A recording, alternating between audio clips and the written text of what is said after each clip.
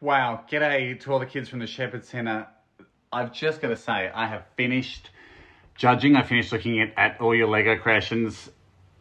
I mean, they're all unbelievable. They're all amazing. I feel like we should get all of you guys on Lego Masters. Look, a couple off the top of my head. Addison, your universe was spectacular. And the dragon, I haven't seen the dragon in the universe, but I also haven't not seen it, so it could be out there. And I loved that element.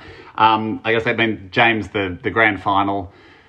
That's something that, you know, I live near the MCG in real life, so that's something that really got me in the heart, because we won't be going to the MCG to see the grand final this year, but people in Queensland can finally go and see it, which is good fun. Loved the grand final. But I think I've got to say, I mean, again, really, they were all unbelievable. But I think I'm going to give the winner, just because it was such a creative use of Lego, to Eddie for his amazing headphones. The fire truck headphones are just a really cool idea to build something that actually fits over your head and is all to do with sound as well. I thought that was really, really creative, mate. I thought they were all super creative.